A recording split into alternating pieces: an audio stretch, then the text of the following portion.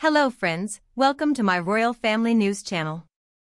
Before moving on to the video, if you are not subscribed to my channel, do not forget to subscribe and turn on notifications, so let's move on to the video. Another day, another sordid British royal family scandal. Now it sets its sights on Camilla, the Duchess of Cornwall, and her alleged plot to poison Prince George against his own family once he ascends the throne. So what are the recent new insights? Catherine, Princess of Wales, has purportedly discovered a plan so dastardly that it could bring down royalty everywhere. But is this the real ground reality? Surely she's not trying to break up young Prince George from his family? Or is this simply, as again, it sometimes seems every day when you cover the House of Windsor, just another chapter in what appears to be a saga without an end? Recapping this storyline, its aftermaths, and the audacity attributed to dear Camilla for pulling such a stunt. It reads like something out of historical drama, that Camilla, Queen Consort-elect, is engaged in some kind of dark work to win Prince George round against his flesh and blood. Not the royal family as we know it today. Admittedly, if there is one thing that this many years of Camilla has taught us, it is that nothing remotely controversial passes her by.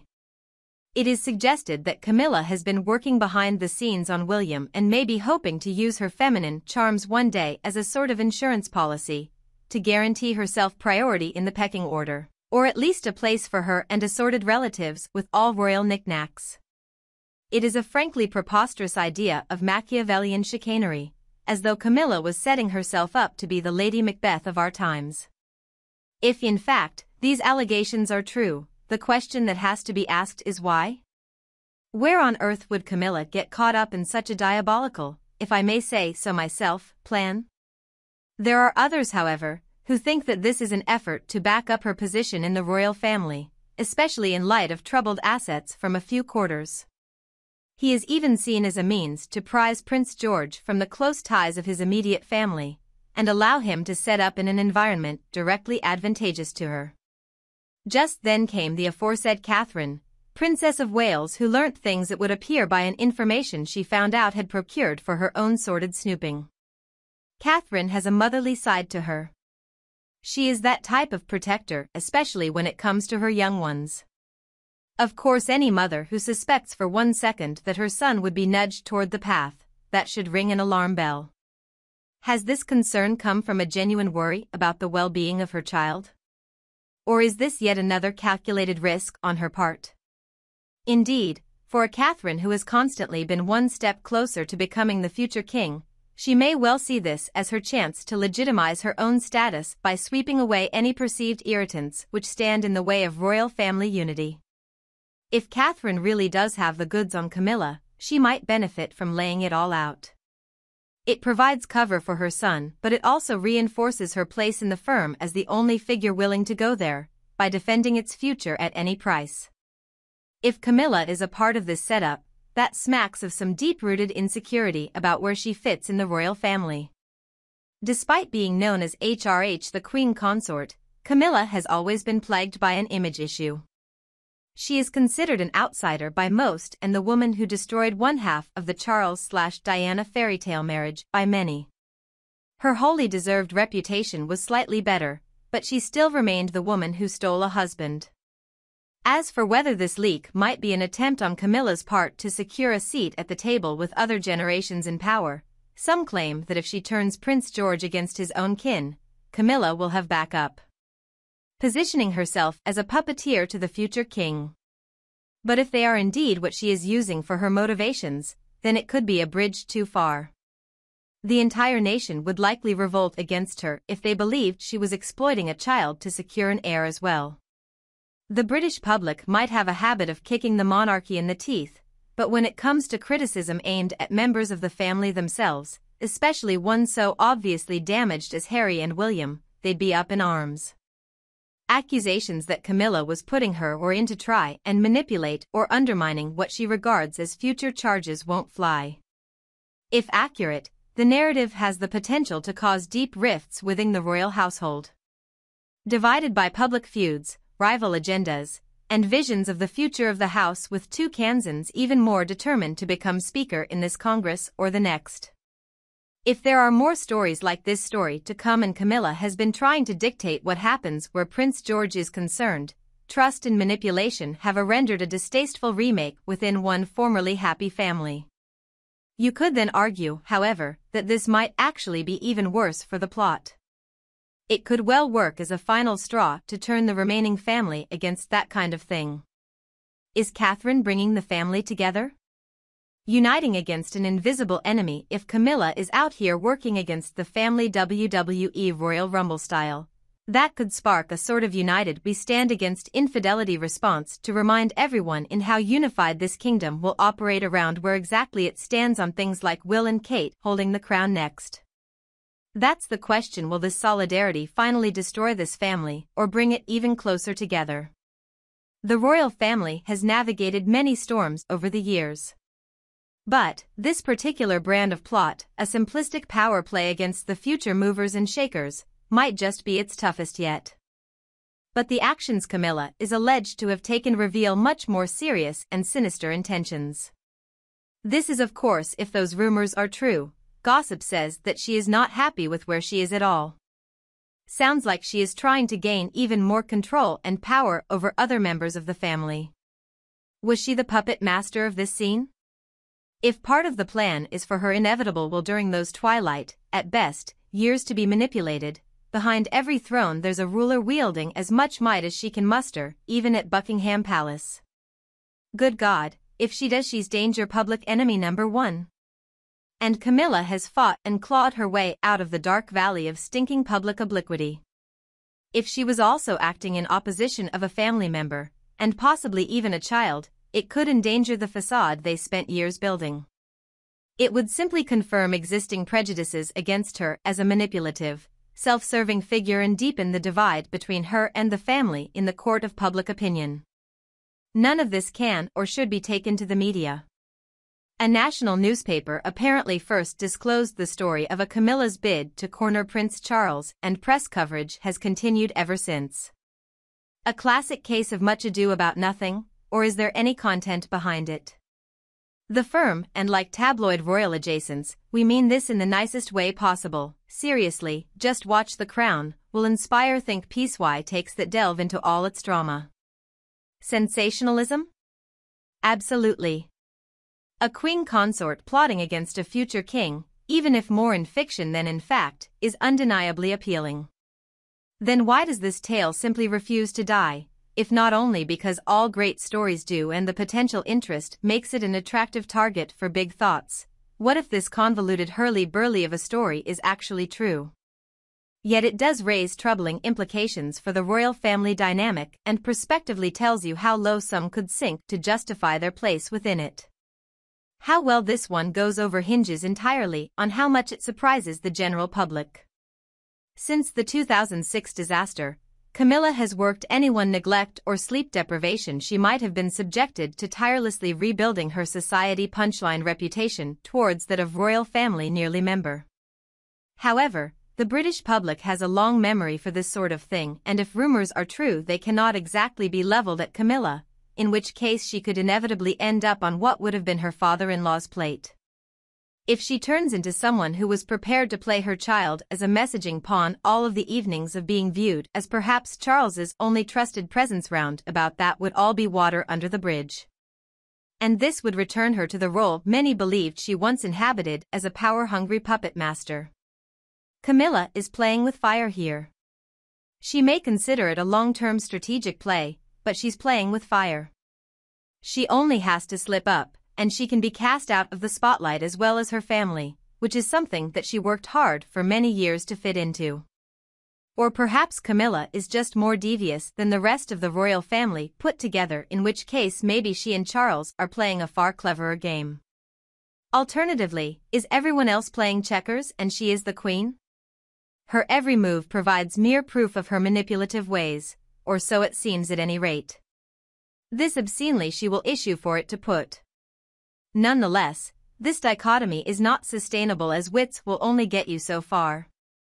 There comes a point where cleverness becomes insolence, and insolence turns into hubris, and as any student of ancient Greek drama knows, hubris gets you killed. If Camilla thinks she has a role to play in the future of the monarchy, she should not overreach. Not with the British public and not with the firm, the men and women in grey suits. So, how could this all impact change within the royal family going forward? The family, if there is any truth at all in these claims, may have a lot of healing to do. They would need to clearly establish roles, duties, and boundaries to ensure that manipulating the team in this way again was not possible. To some extent, then, Catherine was dragging the whole show into focus, a warning that the future of this institution depended on all working together with one goal in sight. Whether the family will answer this call to its values, or whether they have just caused more ignorance and further fracture in their midst is yet to be seen. The more I play it through, the more I get why people are so Peter-level obsessed with Catherine. A fan writes The Majesty of Catherine, an ongoing tribute to the British royal family calendar by Ding Joe Marrow. 0 Let me show you in the series the ever-changing epic of the FR at era Frightful December 26th. Stray the Majesty of Katrina Fiend Tribute Ariel Resad Est British Rumor, Filmin, #Shazd1 bookmark, log into booklet, open so far Shalal M another new hero, #Behind the Palace Walls. Now we know that behind the scenes, Catherine, Princess of Wales has been the gentle yet unswerving hand shaping the destiny of the monarchy. It has now emerged that behind the scenes, Catherine has been quietly masterminding a grand plan of her own, an ultra-high-stakes strategy to tackle the biggest issues currently facing the royal family. Amidst the media hype at this alarming finding, it has become evident. Sure, Catherine had to be a good little princess, but she's also a pragmatist who knows the ins and outs of royalty in 2019. The depth of character, intelligence, and commitment we've all long suspected they have channeled through Hillary's work as revealed today in ways that the public has never before seen. Here is an in-depth look at what exactly sets Catherine's secret plan apart and how her actions are potentially saving the British monarchy. At the center of this bombshell is Catherine's fearless and brazen plan to tackle the threatening issues endangering both the steadiness and longevity of the British monarchy. However, unlike many of her blue-blooded counterparts who tend to be fine with the way things have always been done, Catherine realizes that it's an entirely new age for today's royals and that means evolving so as to stay relevant. While the high-stakes strategy is risky, it is not a conservative one. According to reports, Catherine is believed to have taken up a controversial program of actions designed to tackle the issues head-on, working more closely with the public, broadening royal duties and reflecting contemporary Britain. Catherine, in this sense, places her foot toward the human truth, a move necessarily bold and indispensable when traditional institutions have thoroughly removed elsewhere. She understands that if the monarchy is to survive, then it must not act like an artifact of history. The monarchy is a living institution and should be able to adjust from time to time, in response to the public that it serves. So it really is a case of Catherine has tirelessly done the same and even more, and had to make sacrifices in her personal life the same as Pike, thus rendering her groundbreaking efforts both inspirational. She was not one of those dung-kicking, self-congratulatory types, playing it close to the vest in a high-stakes game that even seasoned players found exhausting. In order to do so, she has had to establish a major change in her public persona and private life. But this significant is a testament to duty towards the throne as well and responsibility over personal desires. It only goes to show exactly how powerful, not simply versatile, Catherine may be. She has shown that she is able to take criticism and withstand internal conflict and when necessary make difficult decisions for the party's well-being. This is significant given she, like Meghan, comes under daily pressure and criticism. Still, she soldiers on, carrying the heavy weight that is inherent in the service to an institution as ancient and far-reaching as the nation-state it embodies and simultaneously reimagines an affirmative inheritance for a nation of grandchildren. Her public sacrifices are easy to see. While Catherine is said to have taken on more work, she maintains a strict balance with her royal duties and family life, even dabbling in peacemaking within the notoriously strained family. Leading with grace and unparalleled determination in the process of doing all this, is in fact what makes her a leader not just in a title but a true leader by example. The thing with this secret strategy employed by Catherine is that one of the strongest aspects of it all is how she goes on to build strategic alliances within and outside the royal family. There is more than one person required to shift things on a deep level. In this case, she knows and understands that. And gradually, she has nurtured a matrix of friends who share her vision for the royal family in the 21st century. It is not only the power, influence, and patronage. When Catherine approaches the teams closest to the action and stands shoulder to shoulder with their key players, she ensures that her efforts are also properly supported. That, folks, is how you play the game. The important thing to realize in this approach is that Catherine refused to allow the expertise, resources, and connections of others around her prevent her vision as well. It also indicates that Catherine is in it for the long bow. She is not simply reacting to the immediate crisis, but also positioning herself down the road. Her alliances are future-focused, though provoking given the ever-evolving role of the monarchy in society and how it stays relevant in an age where things move quickly. So, reports are that Catherine wants a whole series of reforms and initiatives to change how it all would work, almost the biggest revolution in the way royal duties and public engagements are done since 1997. There is a very clear sense in which she is looking to modernize the monarchy and make sure that it stays contemporary. We could see a change in emphasis onto issues that resonate with the current public mood, such as mental health, climate sustainability, and social justice, areas where Catherine has a proven track record of involvement. That might also involve reinventing some of the stuffier royal traditions and coming up with fresh ways to interact with the public, particularly the millions of younger people who may otherwise be less interested in monarchy. But perhaps Catherine is less about shattering with the past and more about reanimating it.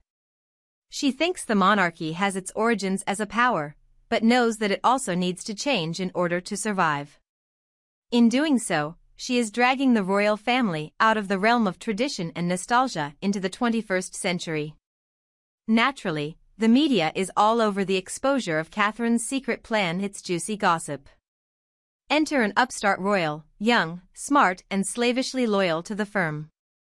Catherine has always been a vision of elegance and poise, but this revelation proves that she can be very strategic, a keen royal willing to play chess with her status to protect the institution she holds dear. Her aides and commentators have wasted no time in dissecting her strategy, speculating on how it could affect the monarchy, now or later. The result was almost unanimously positive. Catherine has been applauded by many for being so forward-thinking and the whiff of common sense, appearing to know that in order for the monarchy to live on it must change. An overnight success, and understandably so as people love Catherine so much. Meghan may have captured the nation's imagination, but for Catherine her reach is international. She will show the people from 53 Commonwealth countries that their monarchy isn't only an aged institution of tradition and pomp, but that these monarchs are modern, relatable, and a connected family who are ready to serve. It has only served to make her more mysterious and sought after.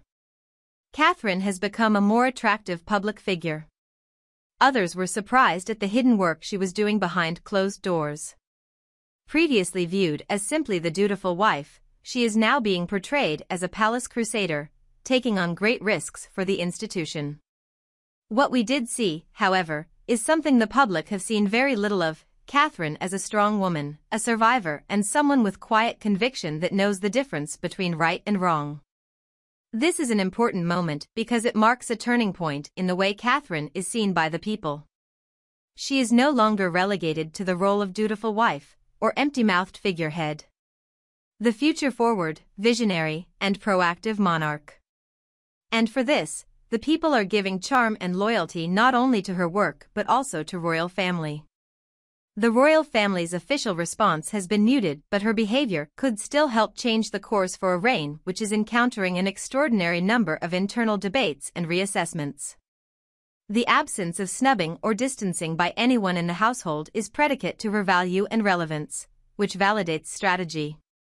It has certainly increased the value of Catherine in the royal household.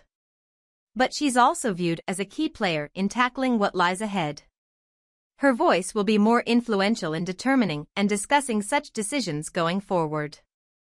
This could in fact mark the start of a new chapter for the royal family, with Catherine going to be playing a considerable role in shaping and guiding its trajectory ahead. In light of this discovery, it is also photo-clear that Catherine represents on more than just a ceremonial level. An intelligent, visionary and go-getter lady with an absolute dedication to her work in the space of being selflessly serving. Her secret move is a bold but unavoidable strategy. The monarchy is at a pivot point and the brothers agree significant change is necessary. Catherine, with that creative edge she has, will chip in too. Catherine, for all intents and purposes, is the future of the monarchy. Her grace, empathy and silent strength make her essential to the survival of an institution that must become diverse and stale if it doesn't accept change. She knows that her institution is not an eternal, but a fire to be kindled afresh at every point in time and preserved. Her behavior illustrates that she studies her job and cares enough to genuinely try to do something. Catherine's vision for the monarchy is traditional, but she also brings it into 21st century.